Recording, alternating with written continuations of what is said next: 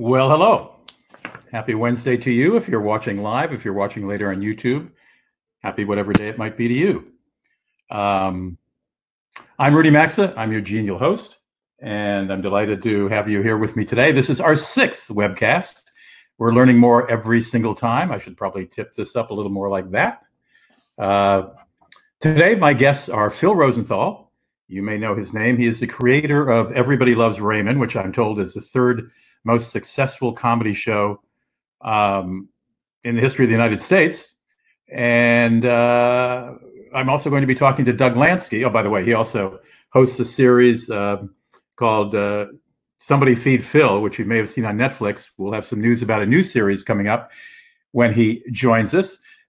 We're also going to be joined by Doug Lansky. He's a Stockholm-based travel writer. He's from Minneapolis, actually.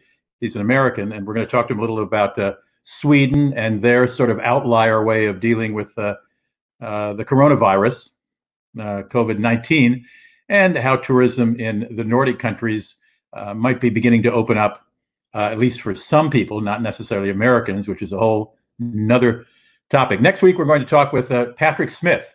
You may know him. He's a pilot for a major U.S. airline flying commercially, and he writes a very popular blog called Ask the Pilot.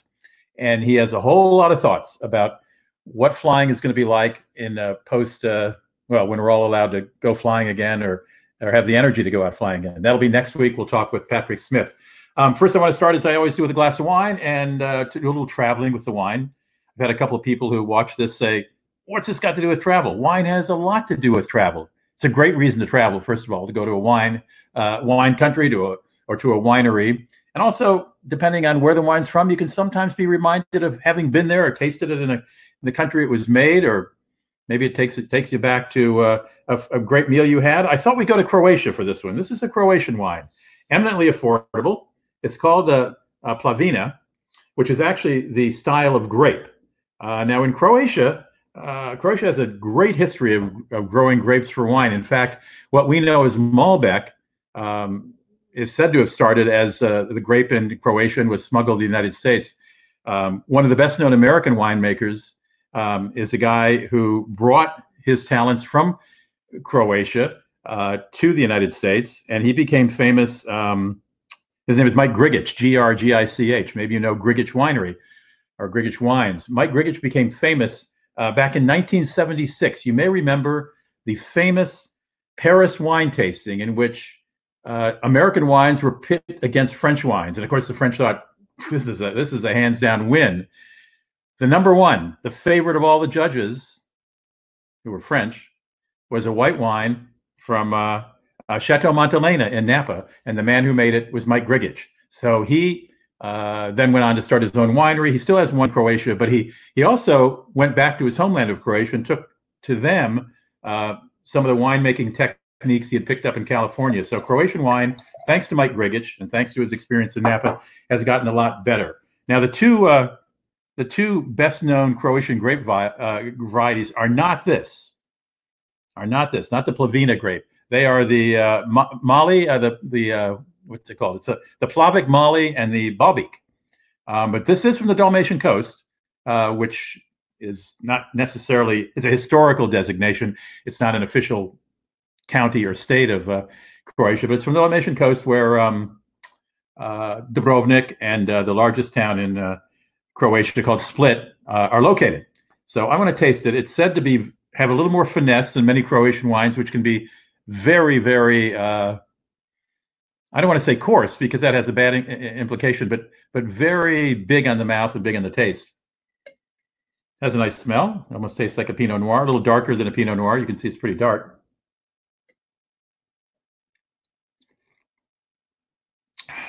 This one needs a little air. This costs $15, by the way. Croatian wines are very, very good. I would recommend sometimes you try wines out of your comfort area. I mean, if you only drink French or American wines or Australian or New Zealand or even German, try a country like Croatia. The wines are well priced because they're not well known in America and elsewhere outside of Western Europe. Try a country like Georgia. The country of Georgia is on the same longitude as Bordeaux. So their wines are quite fabulous as well. And those can be had, well, if you're in Tbilisi, the capital of Georgia, you can have a great wine for I don't know, $13 for dinner, or just an everyday bottle for $7 or $8. They've just started coming to the United States, and I hope to. There's a wine distributor here in St. Paul, Minnesota, where I live, who started importing them about 7 months ago, and I haven't been to see them. I know the owner. I'm going to go see him, see if get a couple bottles, and see what they taste like. This I think will get better in about an hour, but it's a little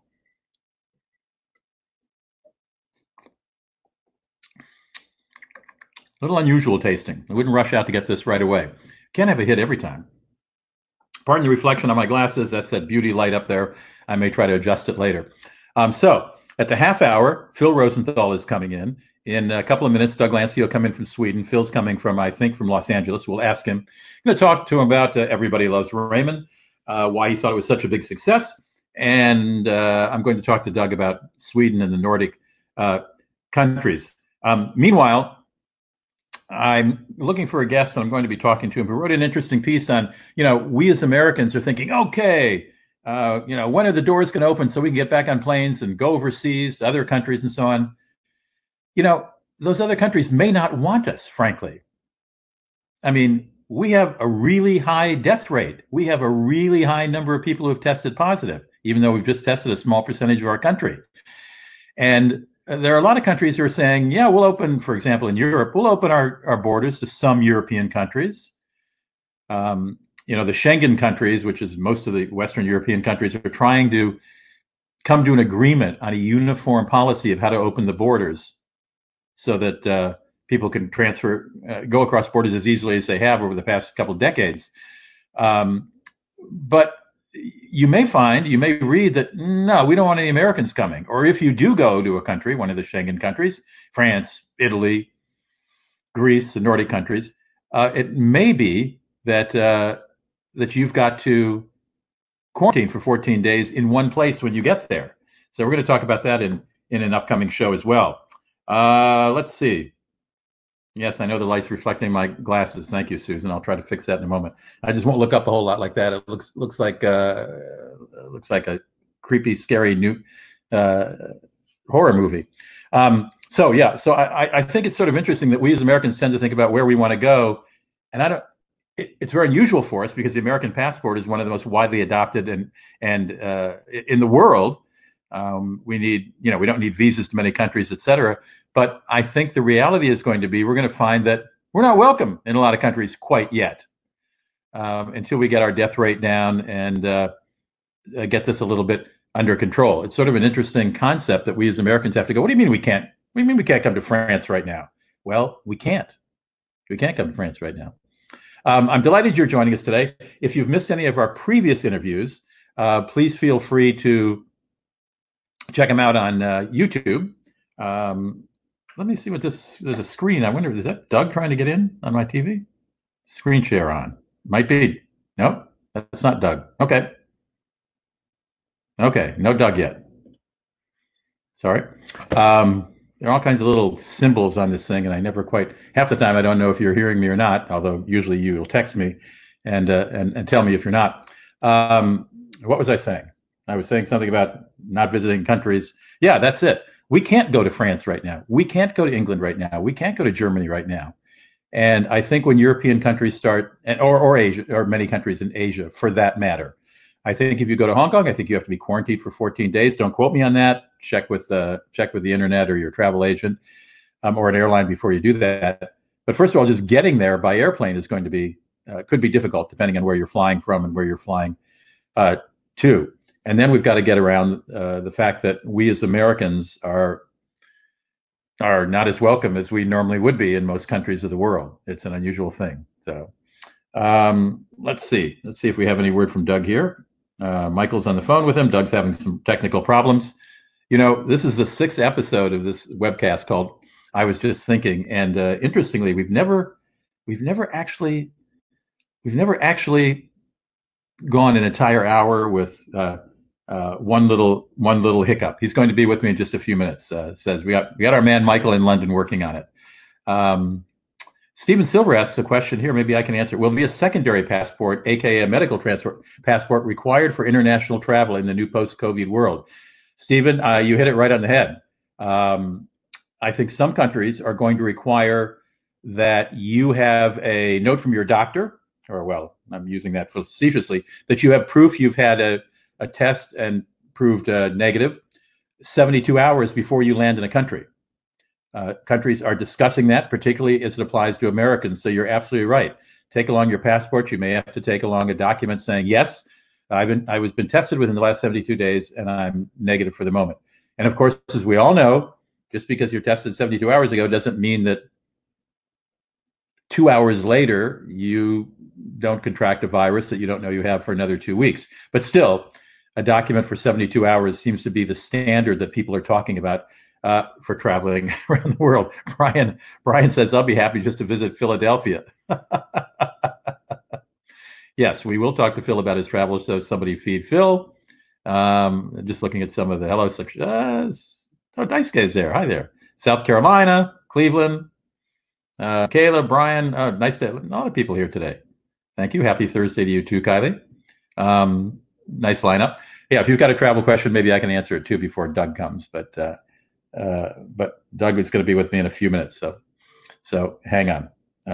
Michael's working with him now. As I said, we've done 6 of these, and I remember, I think the very first one I talked for about, no, I think the guest, well, doesn't matter what number it was. On one show, you couldn't hear me. On another show, our guest had plugged his headset and his camera into his telephone. Hey, Doug Lansky in Stockholm, how are you?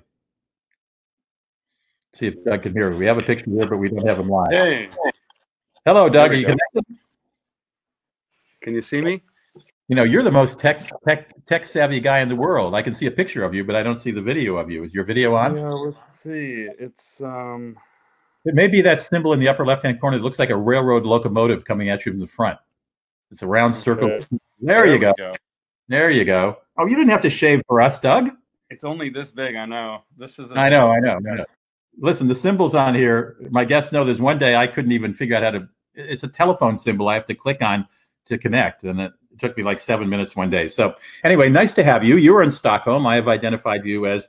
I should identify you not only as a travel writer, but also as a travel influencer, a guy who speaks all over the world on subjects like sustainable travel. You're a thought leader, I think you have on your website. I like that. I didn't say it about myself. There was a CEO of Longwoods International who said it. Yeah. I'm a thought leader. I like thought leader. And do you? I was thinking, do you have 3 children or 4? Let me think. Yeah, 3. All from the same mother. You didn't have to think. You may also know Doug's work if you remember. Well, he's written for Skift. Skift.com, which just closed down, as you know. He was a destination editor there and a columnist. He also has written for Rough Guides, and he's the creator of a series of books for Lonely Planet called Sign Spotting, in which he encouraged people all over the world to send in some of the more bizarre signs, because of translation problems or double entendres that weren't meant and so on. And he parlayed it a huge empire and sold it to newspapers all over the world, and many Sunday travel sections ran sign spotting for years. So he's the guy you can blame for that. All right. You still do sign spotting at all, Doug? No, people still send me the signs. I just don't do that stuff anymore. I had a good 20-year run and I just got signed out. 20 years you did that? 20 years you did sign spotting? Yeah. What do you do with them now when they send them? Do you save them at all? No. I mean, I think I probably had 50 or 60,000 last count. I mean, I don't know what to do with them. I have an art exhibit in my garden shed that was touring around the world. I know you had big blow-ups of some of the best ones and huge things people would walk around and look at. I know you had them in various cities around the world. Yeah. They were in Dubai. They were in Australia and Sydney on the waterfront, here in Stockholm, in Copenhagen, at the Fringe Festival in Edinburgh, all over the place. It was insane. And you had you sold postcards with some of the favorite signs and so on. I tell you, talk about not having to pay anybody for your editorial product. That's genius, brilliant. You have the whole world as the collecting stuff for you. All right. Yeah. Before we talk about travel and Europe and what countries are talking about opening borders and how and who can come and who can't come, Sweden is always in the news here in America because of its rather unusual approach to the coronavirus. And I think there's a myth, first of all, that you were all allowed to do anything you want, which is not quite true. It's not quite true. I mean, they're not policing it. You don't get thrown in jail. You don't get fined. But there are these kind of strong social recommendations that come from high above that say you shouldn't congregate with more than 49, 50 people. But they, like, when I go to the supermarket, I would say that, if there's 200 people there, maybe one is wearing mask and gloves out of 200, and nobody gets there and sees that it's busy and seems to go home. Really? Well, I know some of your cafes, but some of I've seen pictures of cafes where every other table is blocked out. Right. So most of them are doing that. They're supposed to do that. And there's some that have been busted for not doing it. But in general, I mean, they've probably moved the tables apart at some restaurants. So there's a few fewer tables and they're a little bit more spread out. But like when I go out to eat, it's full everywhere. Well, the theory to try to, obviously I'm not a specialist in this, but having read, the theory is that by letting the population have more freedom than most Western countries and certainly most states in the United States, that there will be created this herd immunity, it's called, where enough people will get it that soon it'll stop. But when you look at the numbers for the other Nordic countries, it's not so great. Sweden has had more than 3,500 deaths, which is deaths per 1,349 people. Norway is 1,043 people. Finland 82. Denmark 93. Forget Iceland 10. I mean, they're way down there. But it's a Nordic country, but it's not obviously adjacent to you. Right. But it seems Sweden's numbers aren't that great still, even though people are enjoying life there more. The economy isn't as down as it's down, but it's not as down as much. Right. So here's the deal. There's two big factors there. One is they don't count deaths the same way. So for a while, a lot of places that they didn't die in the hospital, it didn't count as a death. So if you died in a nursing home, it didn't count. In other countries. So in here it counts. Yeah. So there's a lot of, counting apples and bananas, and it's not really on the same, system. That's one thing. And the second thing, if you look at it like this is the first quarter of a basketball match, this is the way they're looking at it here. I know it's politicized and I'm not trying to go there, but the way they look at it here is it's the first quarter of the basketball match. And, if you want to say that Finland, Denmark, and Norway are leading by having fewer deaths, when they come out of lockdown, they're going to get infected. And whereas we're having this herd immunity, that means, 60 to 80% of the population has it. So it's not really getting spread anymore because there's enough buffers in between. So we've gone through that pain early, and then we're going to coast and go less and less, whereas they're going to come out of lockdown and their numbers are going up. And that's what all the health officials say are going to happen. I mean, the plan was really never to not get it. The plan was just to even in the US and in other countries, the plan was just to slow it down so we don't overwhelm the healthcare system. And so, how you go about that, there's going to be a lot of after game analysis here of who did it right, who did it wrong. But I mean, like, here's a really interesting way to think about it, Rudy. If you think of two islands in the Caribbean, think if they have 100,000 people each, and let's say they get at one island, they have 5 people that get it, and the health minister says, we're going to shut this down, and the prime minister says, go for it, and they shut it down. The other place, they say, you know what, we had 5 people that had it, but they went to concerts in different parts of the island, and everyone's going to get it. We have 3 respirators on the whole island. We can't do anything. We may as well not crash our economy. In 6 weeks, one island will have herd immunity, let's say, and then the other, they'll have shut it completely down. And the one that has herd immunity, let's say they have 1% of their population that dies, and that's 1,000 people. But their economy's up and they're up and running. And so it's a tough call. I mean, do you put it up for a referendum? What most countries are doing is kind of something like in the middle, sort of like a Karate Kid, like, karate good, you don't know it okay, but if you do it in the middle, it's like squash like a bug.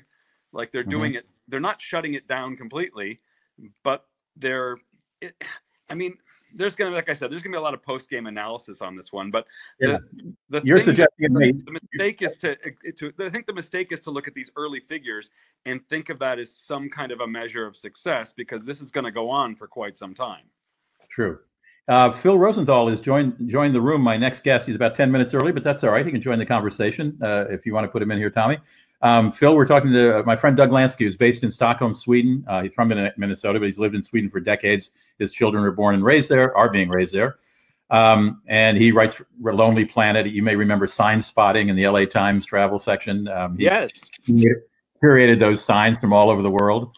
and put him in thousands of papers all over the world, and did 3 books for Lonely Planet on it. And we're talking to him a little about the virus there. We have about 10 minutes left with you, 9 minutes left with you, Doug, before we bring Phil in full time. What are you hearing about border openings? I'm reading more about Europe trying to either figure out okay, here are the countries we're going to let in because they seem to be having we're going to let those, whatever. Right. Hi, so I've been tracking the flights out of Stockholm, and it's like 2 or 3 weeks ago there were 10 flights. Now there's 20. It's going up. So it kind of reminds me of, like, I put down some gravel, and I keep having grass growing up there in the in the front of my yard, and like the grass I put a mat under it, but the grass finds a way to get through. And I feel like there's so many companies that are dying to kind of get their companies up and running, whether it's airlines, hotels, whatever. They need to turn a profit. They're trying to figure out how to make this work. And then you've got travelers who, like myself, who've already had it, who don't fear it anymore, and we want to get out and travel and get back to doing that. So we want to go, and there's some daredevil people out there anyway who just don't care. And so you've got these forces both on the consumer side and business side who are pushing and pushing, and it's probably going to get some kind of head start. I mean, Iceland's opening up in June, they're saying, to travelers. Several other places are going to start to come online. That the flights are from Stockholm. I could fly tomorrow to China, Doha, Frankfurt, Copenhagen. I mean, there's flights all over the place if I wanted to. They just we don't. Can an American enter Sweden now without going through quarantine, or can we enter at all? That's a really good question. I've had a few people ask. I have to check this out. There's a bunch of warnings up, but I don't know what the deal is. Here's the interesting thing. Stockholm is a little bit like New York in the US. It's the epicenter. People outside of Stockholm are scared to come to Stockholm. So I'm having a party in like 2 weeks, and half my friends from outside of Stockholm are scared to come here. They think we're a bunch of walking death zombies with COVID, all of us. So they're scared to come here. And what's going to happen is we're getting closer and closer to herd immunity. So in, let's say, maybe a month or so, we're going to start to hit that herd immunity. The death rate's already dropping. And then they're going to want to come here, and we're not going to want them. It's going to be... And I've had several friends asking if they can come here in like a month. Like, could be a very desirable place if we hit herd immunity first in the world. Well, I said at the open of the show that Americans, because our passport is so widely accepted around the world, we're used to being able to fly almost anywhere. But in fact, it may be the case that we're not so welcome in so many places for a while. I mean, there are countries saying we don't want Americans. In Asia, they're going, Americans, you guys got some problems there. 84,000 deaths or whatever we're at right now. So it bears watching. That example I gave you about these 2 Caribbean islands, I mean, the island that shut it all down, that's like Greenland, that's like New Zealand. What do you do then? You don't want anyone coming and going. You're kind of painted yourself into a corner, even though you had this, early success of shutting it down. What do you do when 90% of your income is based on tourism? I mean, you kind of, it's tricky. I think yesterday's Wall Street Journal said Australia and New Zealand are about to agree that those 2 countries, that people can travel in between them. And then, there's still, as you say, Iceland, which has only had 10 deaths, which is amazing. And they have done, I wrote this down. Iceland has tested 163,000 people. Compared to in Sweden, 17,000. I mean, their number, only the Faroe Islands in Europe have tested more people. And I suppose in the Faroe Islands, they've tested everybody. But there's inequality in these countries. And I think as an American, I'm going to go, time to go to Paris and have dinner. And I know we're going to talk to Phil in just a moment. I know he's ready to shoot a new series. They're going to go, no, Phil, no thanks. You're American. You and your crew just stay there for a while. We'll call you in a couple of months. Well, I think it's going to happen. I can go down the street here for $90 and get an antibody test that's not 100% accurate. But if it shows antibodies, if I show up in Iceland in June when they open, they're going to let me in. Otherwise, if I don't have it, they'll take a test there, but they don't get the results to you to the next day, they said. So meantime, they're going to have a lot of possibly infected or asymptomatic people walking around, and that their whole plan of shutting it down to 10 deaths could go right out the window. I mean, it's tricky, this business. We're in a very precarious state when we open up.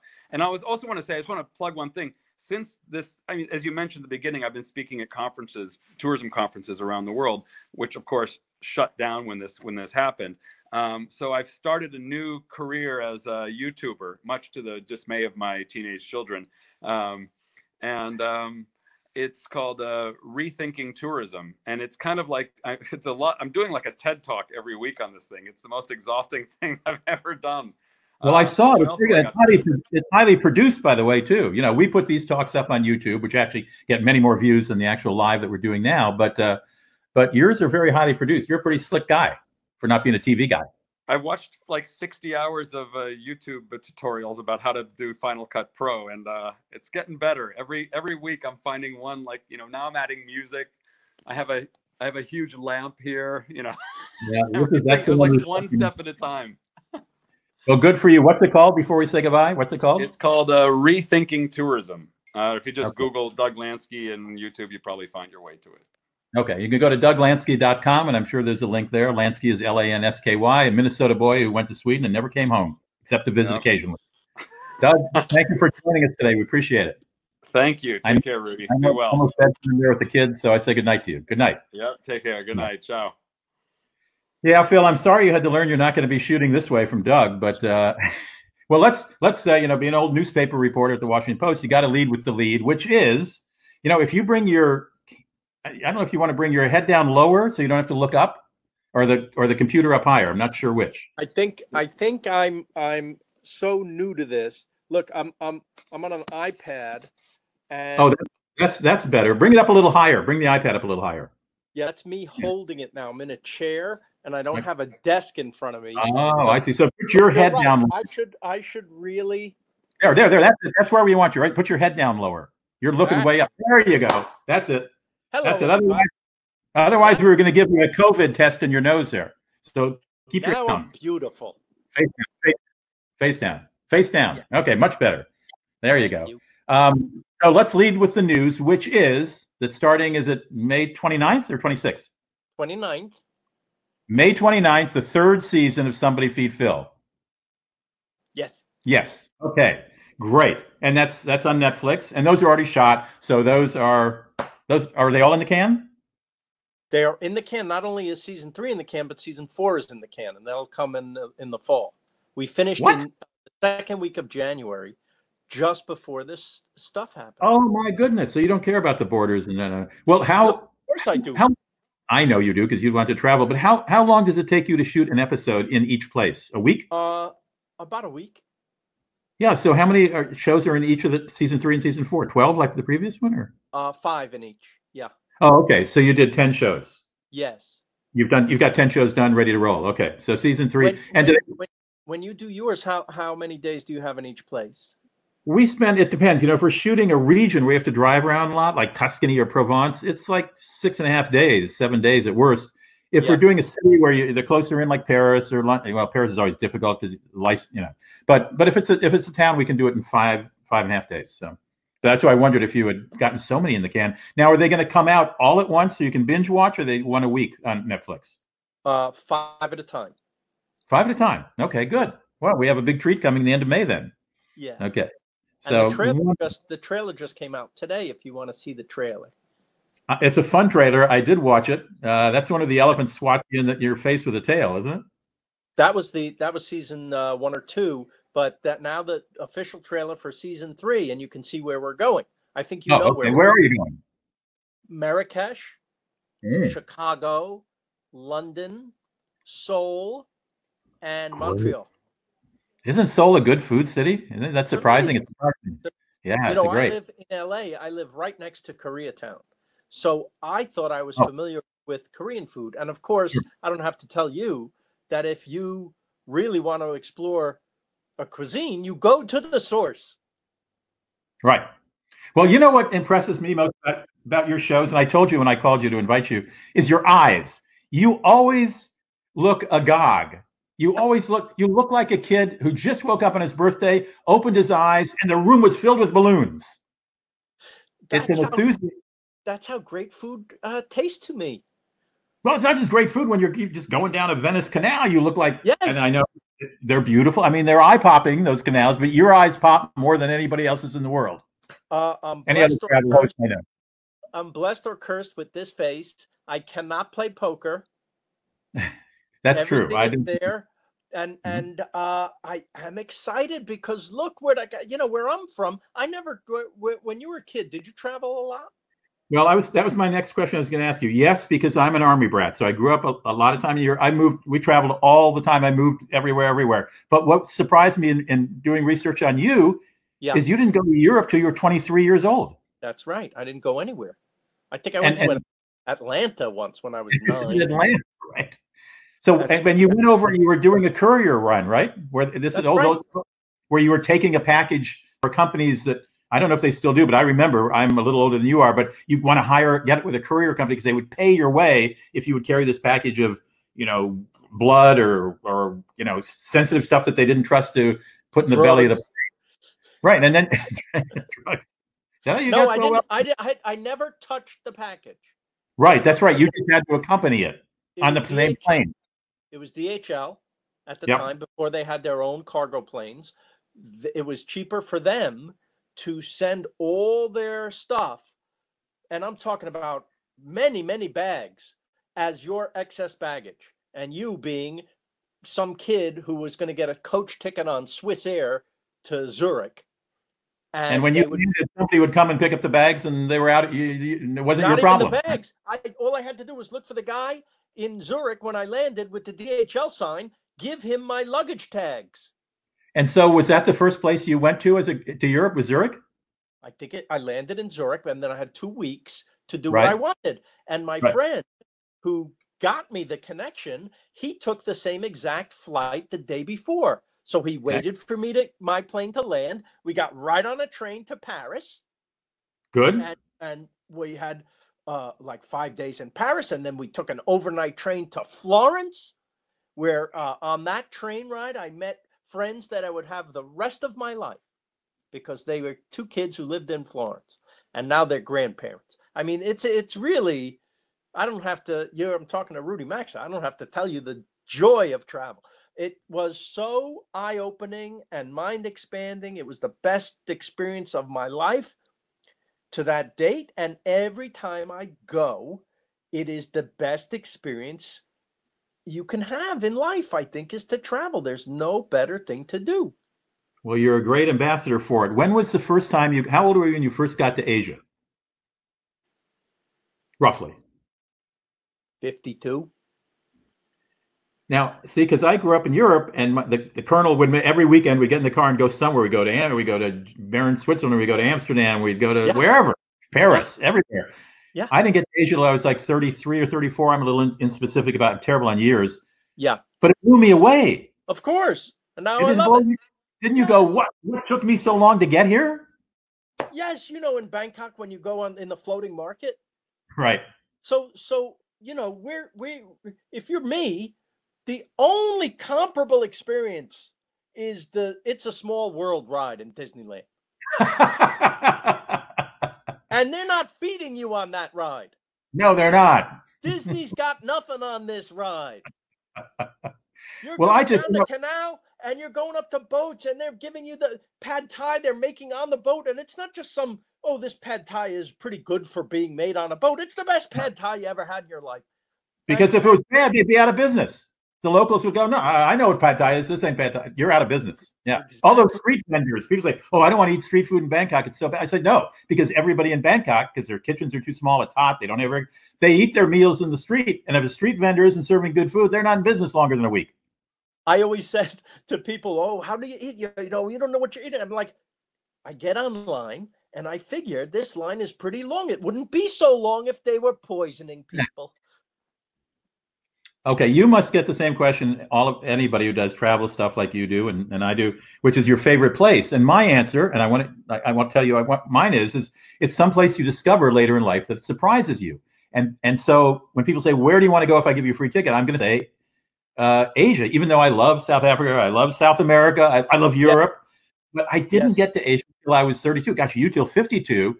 Yes. And so it surprises you. I think if my dad had been stationed in Asia, I didn't get to Paris or Florence until I was 52 or 32. I'd be all about Europe. So what do you say when people say, what's your favorite place? I have, I don't know if I'm Italian from another life or something, but I have this affinity and love for Italy. I always say Italy wins. because you do say Italy a lot, right? And you can't get your parents there, can you? I what? You can't get your parents to go to Italy, can you? Well, not now, but I did take them years. I think I took them on 2 trips to Italy. Oh, did they like it? Oh yeah, yeah. They had been without me also, and I just Florence was my mother's favorite city, and so maybe that that had something to do with how I viewed it. Mm-hmm. But I mean, if you saw my Venice episode, I know what the knock is on Venice. I know that it's the most touristy place on earth. But it's touristy, I say, for a reason. Yeah, you open your show by quoting Yogi Berra. I don't want to go to that. What's the Yogi Berra thing? It's too it's too crowded, so nobody goes there or something. That's right. Nobody goes there anymore. Too crowded. Right. It's too crowded. Right. But there's a reason, right? And you just have to be smart about it. I don't advise taking a big cruise ship there. I don't advise going to St. Mark's Place in midday or July. Right? Yeah, but by the way, even in July, after 7 p.m., it's yours. Yeah, it's true. Everybody goes back to their cruise ship. So there's a way to do it, and there's so much more of Venice and the area to explore. You don't have to be where the crowd is at any given moment. Most places are like that. I don't go to Times Square, right? Right. Exactly. Right. But I'm not going to knock New York. Right. Yeah. And you hit the cruise ships. I think of both Dubrovnik and Croatia. I'm drinking a Croatian wine. I always open the show with a wine from a different region and talk about it. This is a Croatian. And so Dubrovnik and Barcelona, both of which the cruise ships come in. Yeah. And you're right. Nobody wants to go there because it's so crowded, as Yogi Berra sort of said. Right. But what my friends in Venice, they told me was that the cruise ships come in, and I'm talking about the big ones, the 5,000 passenger ones.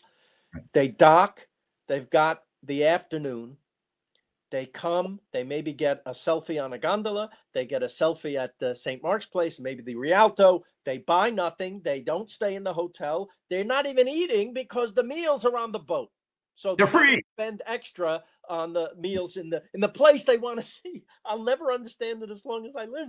And I call it hit and run tourism. Right. Because they're not helping, they're hurting. Right. Not helping the place. So when I go, like you, I want to immerse myself at least in how it feels to be there, if not live there. You want to go, obviously, where the locals go. Why? Because if you were showing somebody where you live, you take them to the good place that you like. Yeah, that's, people say, how do I find a good restaurant? And you're right, look for the lines of locals. But also when you ask that concierge, he's going to tell you where all the Americans want to go because it feels sort of American. I always say, where do you take your wife or your husband for their birthday or for a special time? And they go, yes. Oh, well, that opens a whole new chapter when you ask that question. That's right. And they might give you a place that's great. That's a great thing to ask if they're honest, if they're not getting a little, Yeah, I know. But what the other thing my friend told me, who has a restaurant in Venice, a great restaurant called Alcovo. Have you been there? I have not, but I passed it. I know where it is, and I know it. It's great. And you did a nice job there too. That's where the pork chop is, right? No, is that where the pork chop is, or is that? No, that's Massimo's Osteria French Cescanana or whatever. That's in Modena, but that's in Modena. The pork chop is in. I'll get it. Oh, this is what happens. And I didn't even drink wine. Watch the Venice show. Watch the Venice show. It's on there. Right? Yes, but the guy, my friend at Alcovo, told me that there are restaurants in Venice and maybe other places in the world you've been that don't have a kitchen. In other words, that was new to me. Yeah, frozen. I didn't know that. I didn't know that till I saw it on your show. But they're just tourists are going to walk in and they get served the food and they don't know where it comes from. So it's a menu in English outside. So let's eat here. At least we know what we're getting, right? They go inside. The meals are coming in frozen from a factory that's supplying many storefronts. And when you order your spaghetti and meatballs, the waitress goes in the back, takes the frozen spaghetti and meatballs, puts it in the microwave, and comes out and gives it to you. And they think you don't know the difference. And I'm afraid that there's a lot of people who don't. that was startling to me, and thank you for telling me that. And I'm going to look into that more deeply. So my friend told me.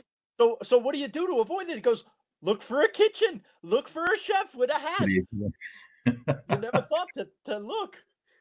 Michaela says, I agree with you. Carnereggio is a gem of a neighborhood in Venice. It is. I think that's the Jewish quarter, isn't it? I'm not sure. Is Carnereggio the ghetto, right? The ghetto. The ghetto, yeah. Yeah. And Brian says Times Square is a great place to change trains. I think that's probably. The place with the pork chop in Venice is called Da Arturo. That's it. Thank you for remembering Da Arturo. Stephen Silver says, I remember how you went to Italy by train in your youth, Phil, and made lifelong friends. Was that first train ride from your first visit? That's what I'm talking about. Overnight train, third class, which means there were 3 sleeper bunks on each side of the compartment.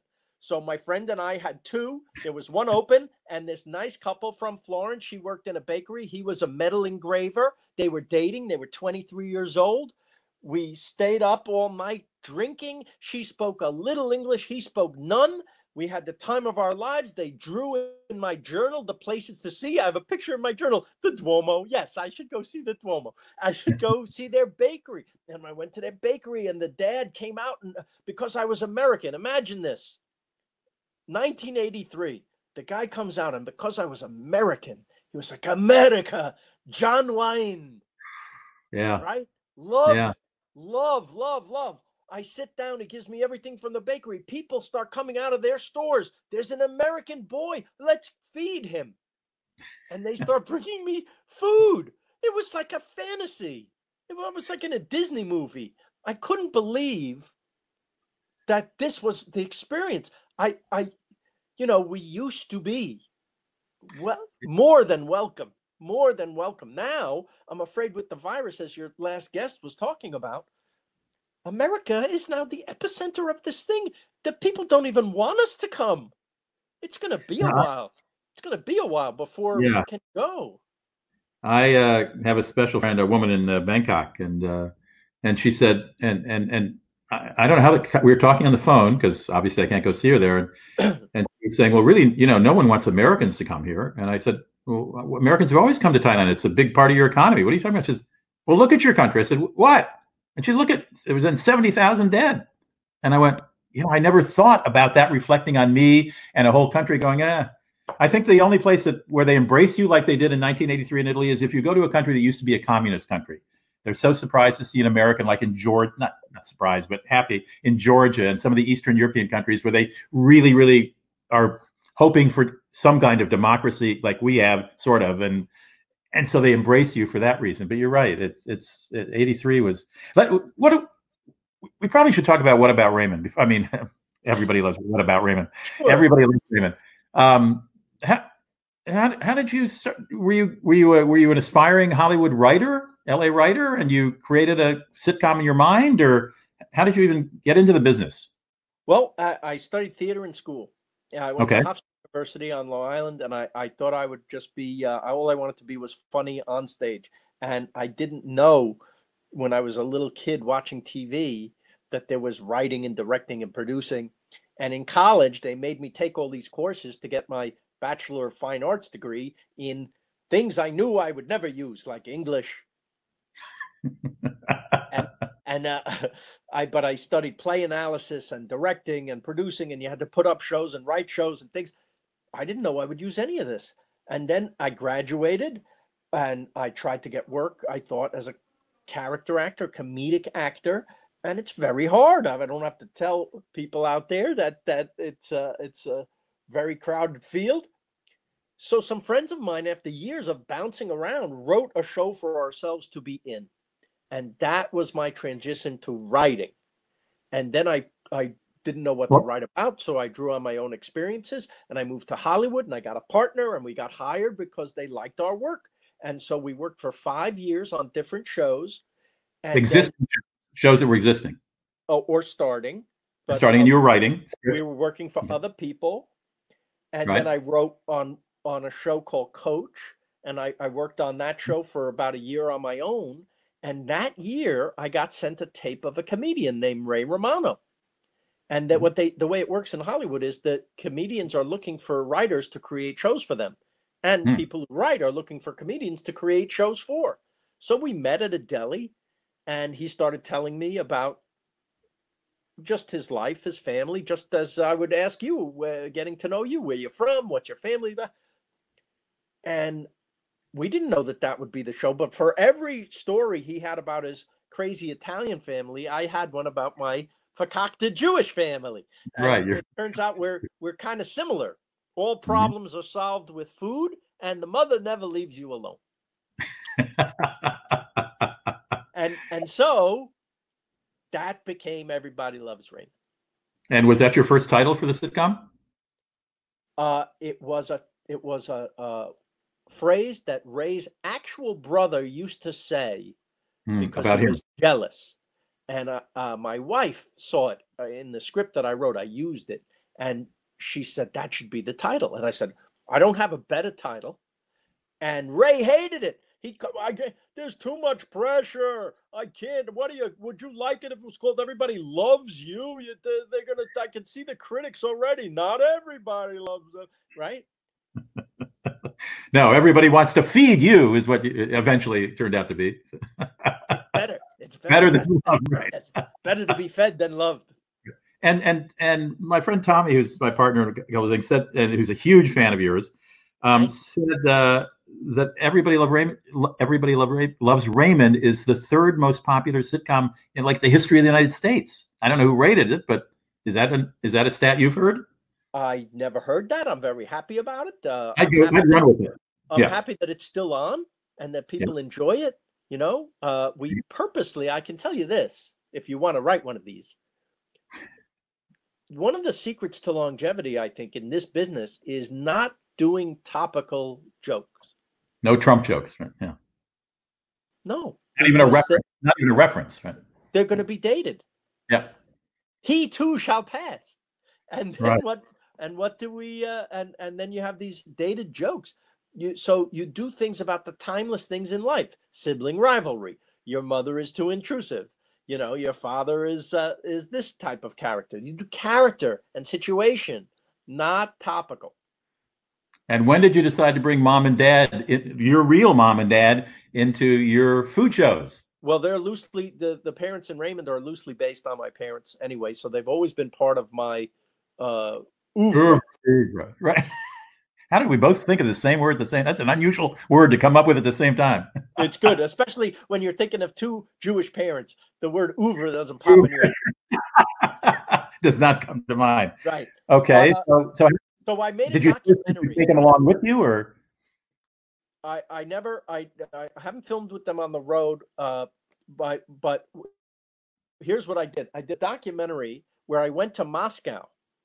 Do you know about this documentary? It's called Exporting Raymond. The Russians asked me to come over and help them turn my sitcom into Everybody Loves Kostya. Really? So I went and documented the whole thing. And one of the scenes in the movie is I'm having dinner with a nice Russian family, and the grandparents talk about how they're on the internet all the time. This was like 10 years ago. And I said, really, you know how to Skype? And they said, yes. And I remember I had such a difficult time trying to explain this to my parents. I said, let's Skype my parents in New York. So Moscow to New York. And then my parents, they happen to be up. That scene is the best scene in the movie. It's so relatable. They're so cute. They're so funny. It's so endearing. The exchange between the Russian grandparents and my parents, it was just adorable. And so I'm not stupid. When I got the food and travel show, I thought, you know what the modern day equivalent of the postcard is? This. The FaceTime or the Skype or the Zoom home. Right. So every visit, I'm going to check in with them. Because sorry. No, I love the Venice show. In the Venice show, you call them up from Venice. You're in Venice. Yeah. You get them in their home in where? Long Island? I don't know New York. They were in an apartment in New York. Yeah. Apartment in New York. And while you're talking to them, your wife calls them. I guess she was in LA and didn't know you were talking to them at the time. So she calls in. Your mother takes the call and on camera chats with her as if you were like, did this. doesn't say, "Oh, I'm on the phone with No. you know, Bill. I'll call you back." It's no. She starts No. talking away. And he say, "She's going to be on for an hour. I got to sign off." That's right. It's not even I'm on the phone with Philip. I'm filming a television show at the moment. Right. No. Right. Exactly. Which is obviously, to me, that's the best part about them. Right. Right. You know, when we filmed in their house at the beginning of Exporting Raymond. I brought a camera crew in to film with them before I left. Okay. So they're in their house. They never had a camera crew in their house before. So two guys with the big shoulder cameras. They put a microphone down, you know, the front of my mom's shirt. My father has to wear a battery pack on his buttocks. He's complaining about it. Cameras go on. I'm telling you, within 5 minutes, they're fighting as if nobody's there. This is no big deal. Which is the best thing. That's all you want. That's what great acting is. You forget the camera's there and you just behave, right? But most parental units would be in awe. They have their lights on and there's a camera. They'd freeze up and be very polite. No, but at first this is the secret to reality shows. This is why you're so shocked when you see reality show. How could they? Don't they know they're on camera? They forget. It's novel for a few minutes, and then they forget. That's human nature, I guess. Well, I know the Netflix show has gone and has been translated into different languages and for many different countries because I see it at the end of the credits when I watch it on Netflix. It's Japanese and all these languages. Did they dub or did they? Every Netflix show, 190 countries, which is why you want to be on Netflix, because you hand in your 5 episodes, they push a button, 190 countries all at once. Do they dub the shows or is it captions? I think some are dubbed. I think you have a choice. I think that 40 languages, I think, are dubbed and subtitled, but then that goes out around the world and then you can choose what you want. Did you ever appear on Everybody Loves Raymond? No. You know why? I tell people, why didn't I ever appear? Because I cared about that show. All right. So are you thinking of a 5th season of Feeding Phil, or what do you? Yeah, I'm glad we came back around to this, because I didn't want to give people the negative impression or we're not welcome or we're not, it's a terrible time, and it is a terrible time, and we're not traveling. But this will pass. It will. We all know it will. There will be a vaccine, just like there's been vaccines for all the other illnesses in the world. We're not going to be wiped out by this. This will pass. It may be longer than we like, but I want people to watch, let's say, my show or your show with the goal of something to look forward to. Let's plan our vacation here. Right. Let's plan it. We've got all this time to plan. Let's use, our heads in a positive way. Not, oh, I missed this. Remember what the world used to be. The world's still going to be there. People are still going to be there. The food's still going to be there. And the world is a beautiful, beautiful, loving place. And most people are so much better than their governments. And you want to meet them. And you want to eat with them. And you want to drink with them. And you want to hug them. And we're going to get back to that. I know we will. It's just common sense that it's going to happen. But we're so mired in the now. Oh, no, I can't see past, how am I going to live another week with these kids? Right. So just know it's coming. It's coming. And you're going to be welcomed and you're going to have fun. I think that tourism is going to boom like it never has before when this is over. Because people we almost took it for granted, didn't we? Our freedom to go to the coffee shop. No question. And sit with a friend. The freedom to go outside, the freedom to travel. We take it for granted. We're not going to take it for granted so much anymore. Although human nature being what it is, we'll feel that way, this joy for 2 weeks, and then it'll be back to.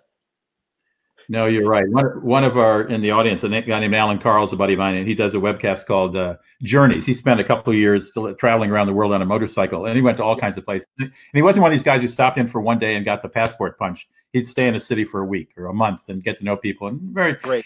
And he just said, we are still welcome everywhere. And he's right. We as individuals, I think in one of your shows, you said it's governments that have problems, people to people. I mean, and I'm not the first to say, to sit down and have dinner with someone, hard to hate them, in their home. Exactly. My joke was, if those boys from ISIS would just sit with me and have some chocolate cake, everything would be okay. Right. Exactly. Well, a couple of people said, beautifully said, Phil. Thank you. Somebody else said, wonderful, Phil. All about people. They welcome the weary and the curious traveler. There's somebody planning for the next. Yeah, it's great. Read the base of the Statue of Liberty, people. Yep. Here's Michael, who says he loves that you use the term fakakta, which is for fakakta is screwed up. It's fakakta. It's one of those words, you know what it is as soon as you hear it. Right, exactly. It means what it sounds like. Well, Phil, it is really nice of you to take your time out. As I said to previous celebrity guests like you, that it's so great. You guys actually go, yeah, I could do it. No, I'm shooting here. I'm doing that. Wait a minute. What do you mean? You have trouble getting guests? You're Rudy Maxa. I love your shows. I would come on anytime. And I look forward to the day when you and I can share a meal. Where am I talking to you from?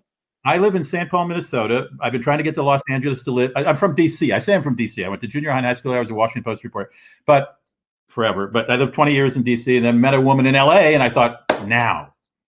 And we were over a dinner party with other people, and we clearly, and she said, well, I don't exactly live in L.A. And I remember thinking to myself, how bad could Santa Barbara be? I could even do for this woman, I do San Diego. I said, well, where exactly do you live? The Valley, whatever she said. White Bear Lake, Minnesota. What? That's exactly what I said. I said, it just sounds cold. And she said, oh, it is. Oh, you're cold. And 6 months later, I don't know, about a year later, I'm living in, we broke up she wanted to go to LA too. She hated Minnesota, hated it. I'm an Army brat. I've lived in Huntsville, Alabama. I've lived in all kinds of, I could tolerate it. Well, she broke up with me 9 or 10 years ago, and she eventually moved to Napa, but several months later. And she's now living in Napa, and I'm still in St. Paul. And I asked my friends, what's wrong with this picture?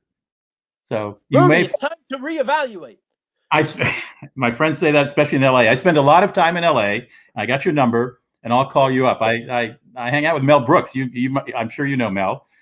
He doesn't come out nearly enough for my tape, but I love him. I have lunch with Carl regularly, and Norman.